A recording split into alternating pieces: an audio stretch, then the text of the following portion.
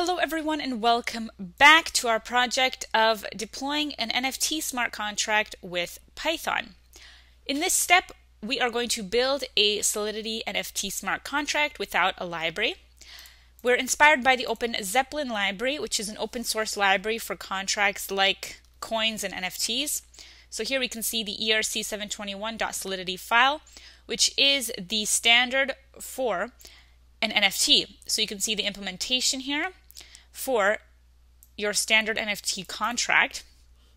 And we're going to be building one from scratch that looks similar to this one from the library. Typically you want to use a library, but Open Zeppelin isn't supported in Google Colab right now. So that's why we're building our own NFT from scratch instead.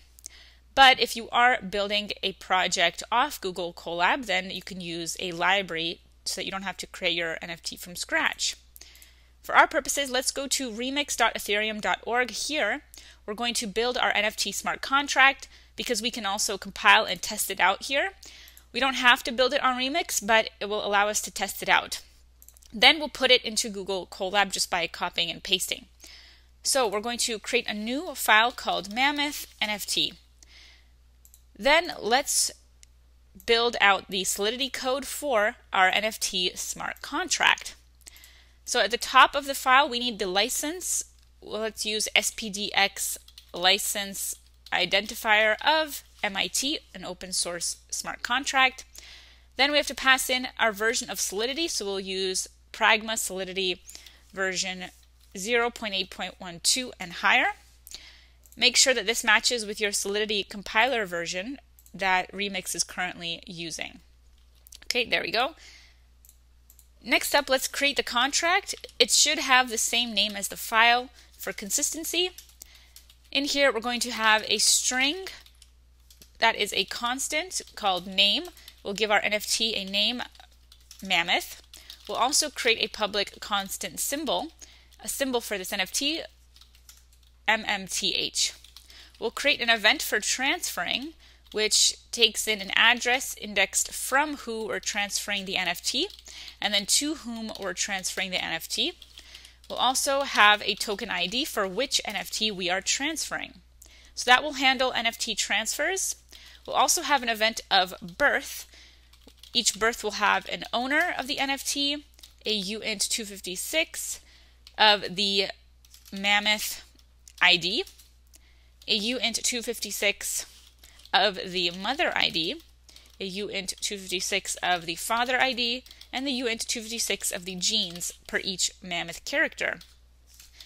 Next, we'll have a structure to represent the Mammoth, and it's going to contain all of these, the genes, the father ID, the mother ID. So let's create the struct. We'll start with a uint 256 for the genes. Then we're going to build a uint 64 for the birth time. We'll have a uint 32 for the mother ID, a uint 32 for the father ID, and finally a uint 16 for the generation of the Mammoth character. Next, we need a list to store all of the mammoths, so we'll build an array called mammoths. We'll have a mapping that maps a uint 256 to an address. This will be public, and it will map the index of the NFT to the owner. Next up, we have to count ownership tokens. So we'll have another mapping with an address mapped to a uint 256. This will store how many tokens does the owner have. We'll have another mapping of addresses to a uint 256 list. This is going to list each owner's NFTs. So we'll have owner to mammoths. It will store the IDs of all of the NFTs that that owner has. We'll have a function that allows us to check the balance of an owner, which will be an external view function that returns a uint 256 of the balance. We're going to return the ownership token count at the current owner. So this will tell us how many NFTs they have. We'll also have a function total supply, which will tell us how many total NFTs there are. We'll have a uint argument, and we'll return mammoths.length. We'll also have another function that will be owner of, which will be a uint256 taking in a token ID.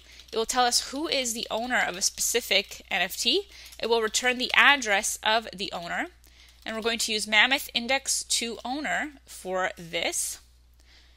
That is our state variable here, the mapping, where we have a mapping of the index to the owner.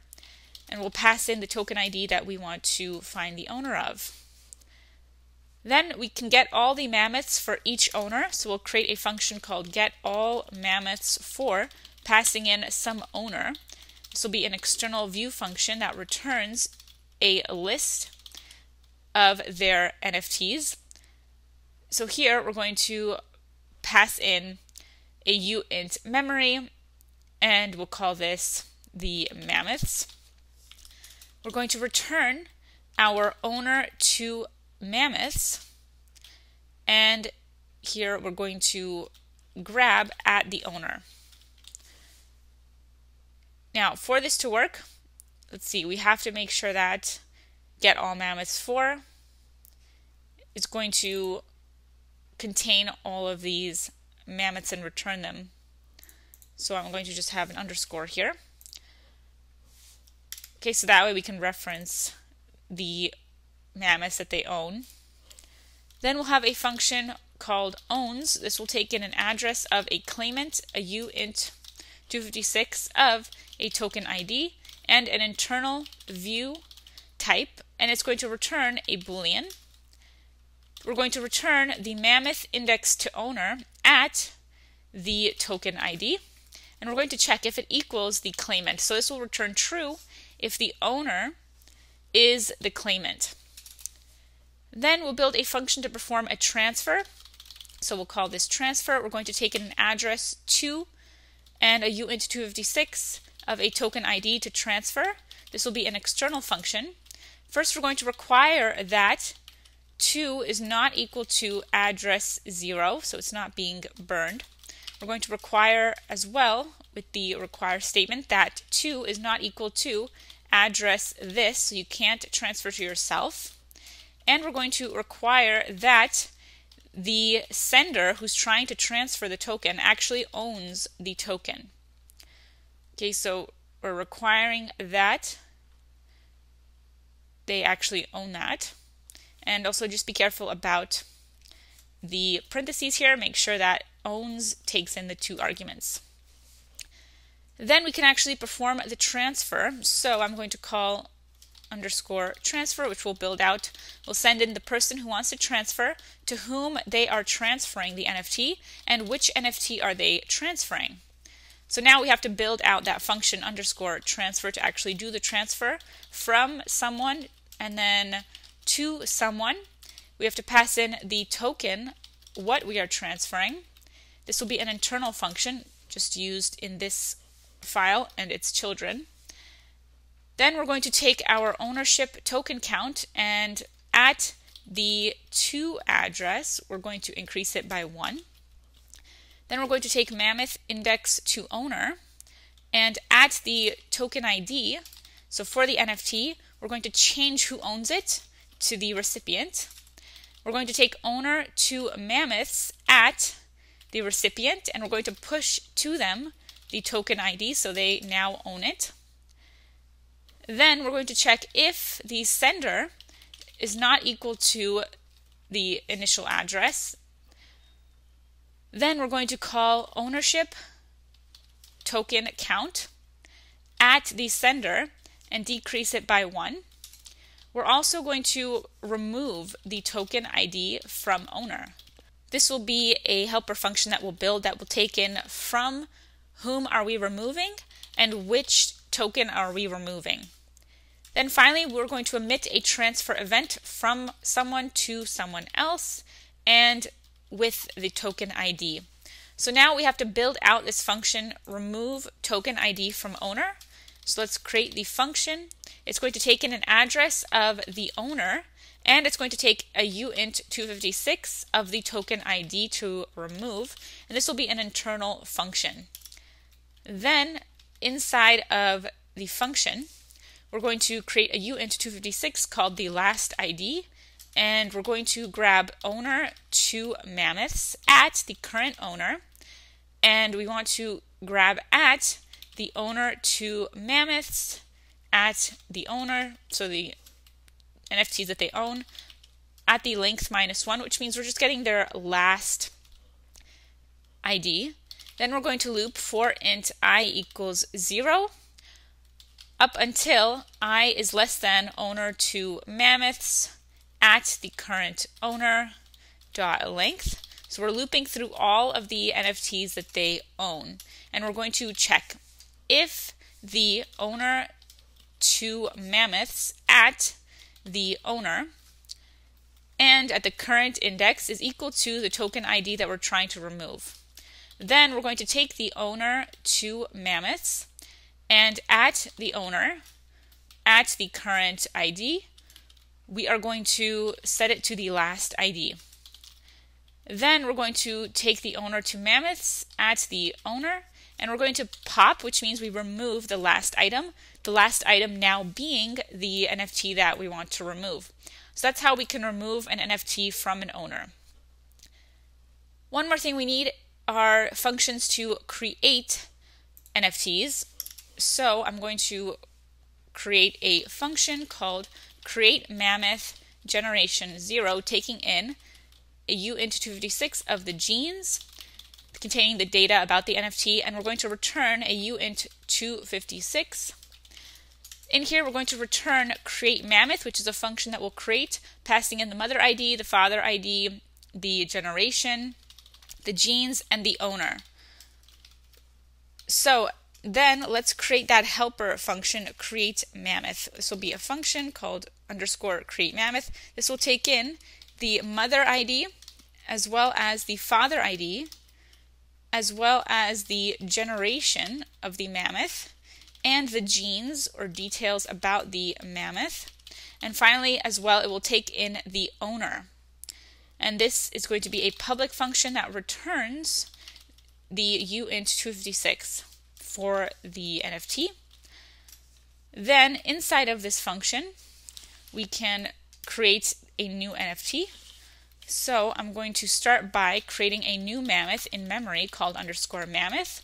Then we'll instantiate the mammoth struct, passing in genes for it, as well as birth time, which we can get from a uint256 of the block timestamp when the block was created. Also, we can pass in a mother ID of a uint32 of the argument for the mother ID. Similarly, we need the father ID. So for that, we can wrap the argument for the father ID as well. So for the father ID, we can pass in a uint32 of the argument father ID. And finally, for the generation, we can wrap a uint16 of the generation argument. All right, so that is going to create a mammoth in memory.